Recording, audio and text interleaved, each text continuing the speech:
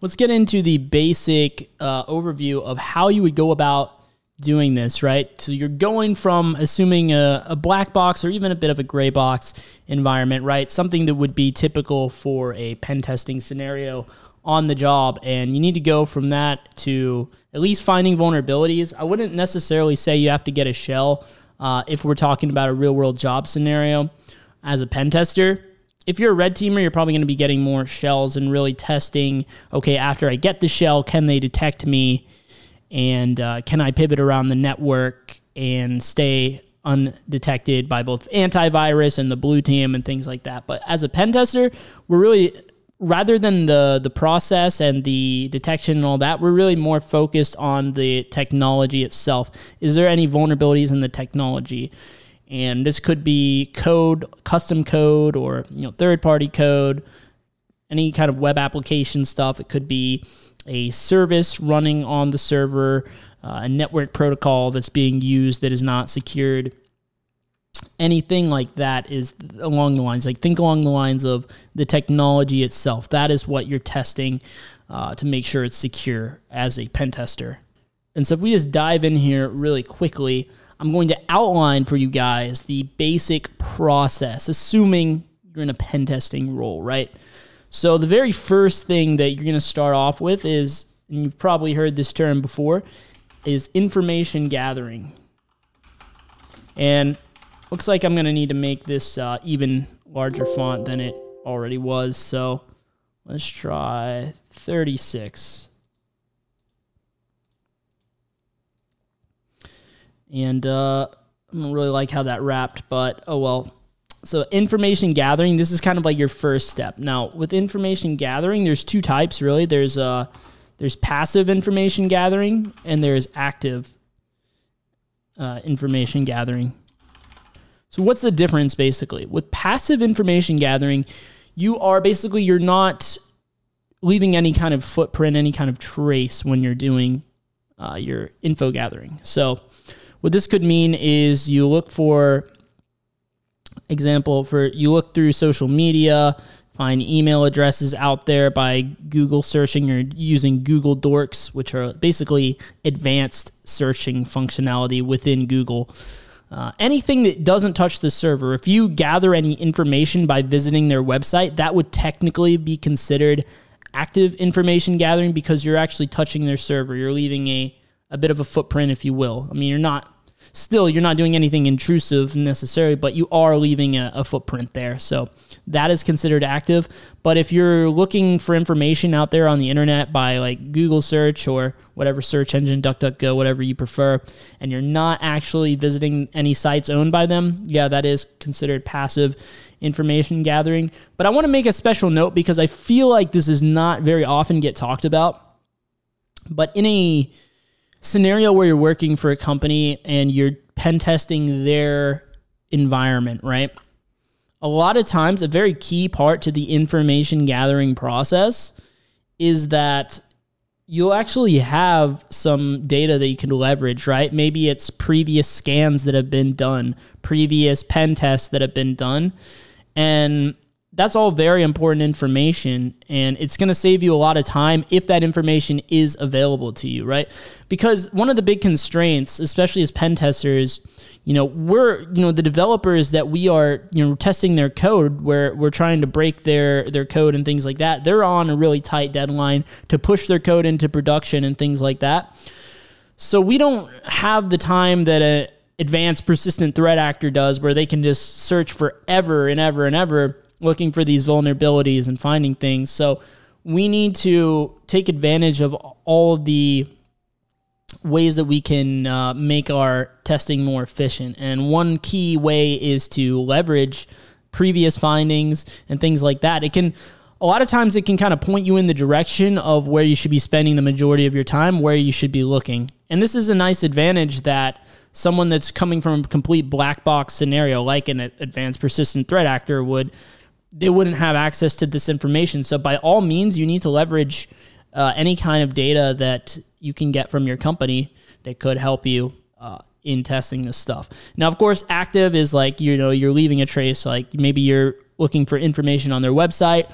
running Nmap scans against servers, which basically Nmap is a tool that allows you to scan the ports and basically see what services are running on the server, right? You know, the websites that you see on the internet, you know, there's some kind of server that is hosting that website, and that server may very well have some other services that are also running on it, and one of those services might be vulnerable to an attack and allow you a way in.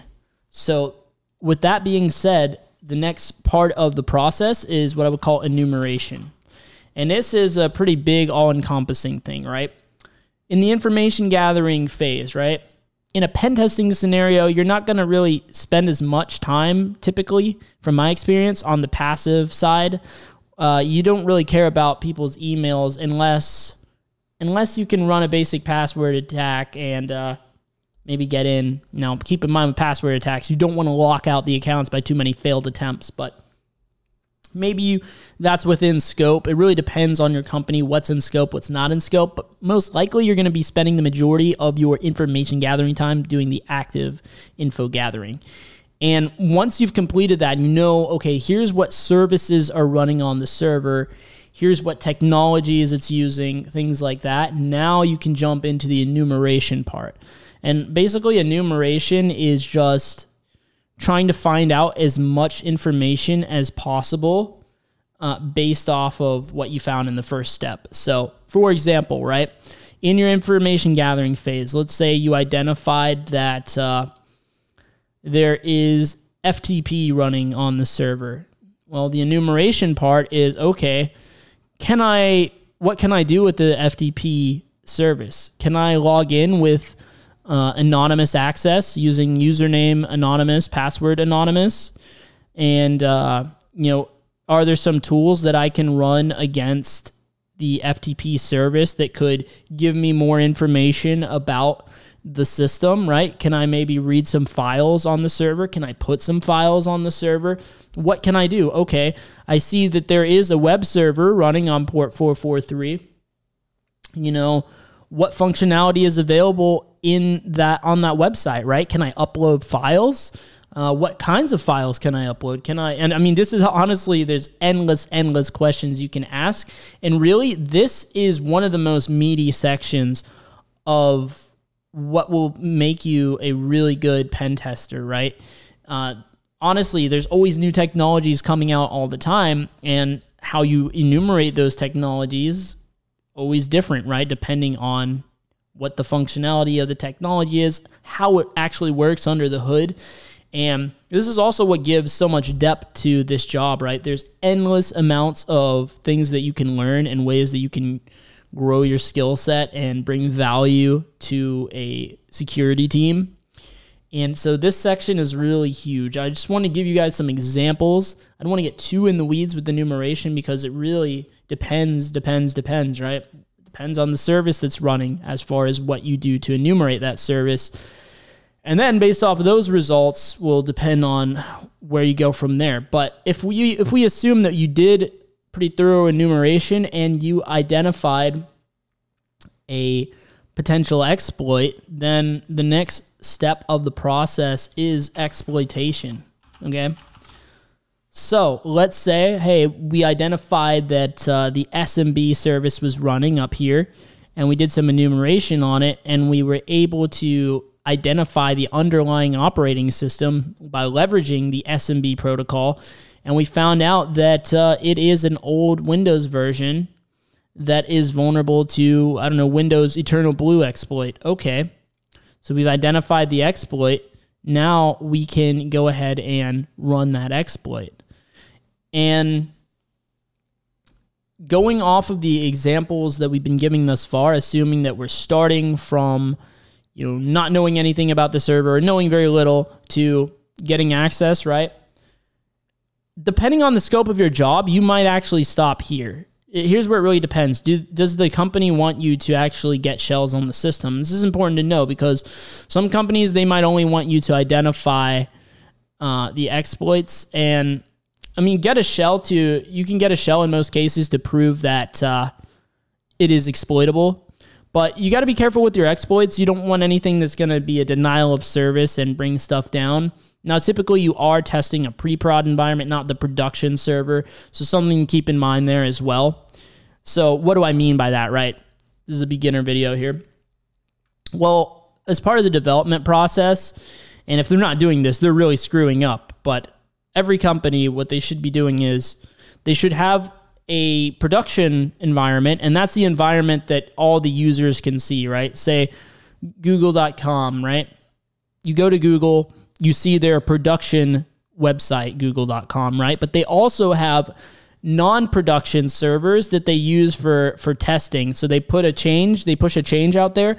They have it in their test environment or their pre-prod environment, and they can test out their changes before they make it go live, essentially, right? By pushing it into production. So you want to be testing the pre-prod environment. That way, if you do happen to bring something down, it won't be super costly, right? Like imagine Google's production stuff goes down.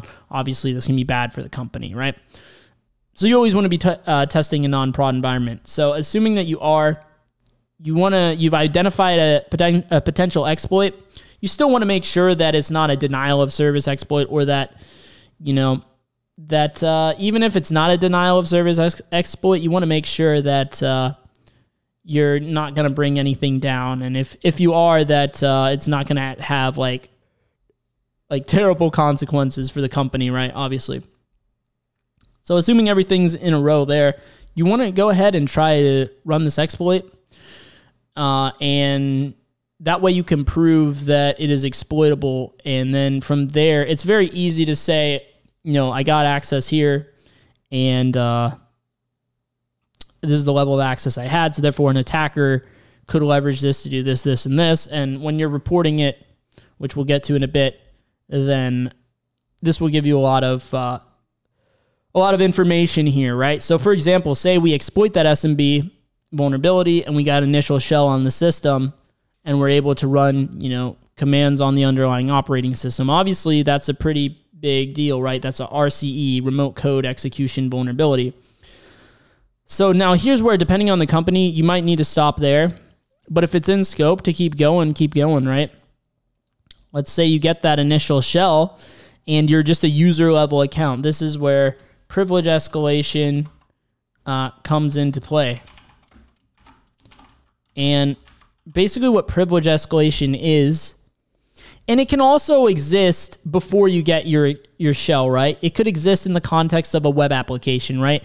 I am a basic user on this website. I can escalate my privileges to an admin user on the website. So I want to kind of emphasize and reiterate that this is not exclusive to after you exploit it necessarily, but commonly in this space, when we talk about privilege escalation, what we're talking about is we have an initial shell on the system. And what I mean by initial shell is that we've exploited some kind of piece of technology that has to do with the server or whatever, and it's allowing us to run commands on the underlying server. However, we are not running commands as the highest level user, right? We're like a more basic level of the account that we're running commands as is a more basic user, and we want to go from that basic user to the root user, or if you're talking about Windows, the NT authority system, right?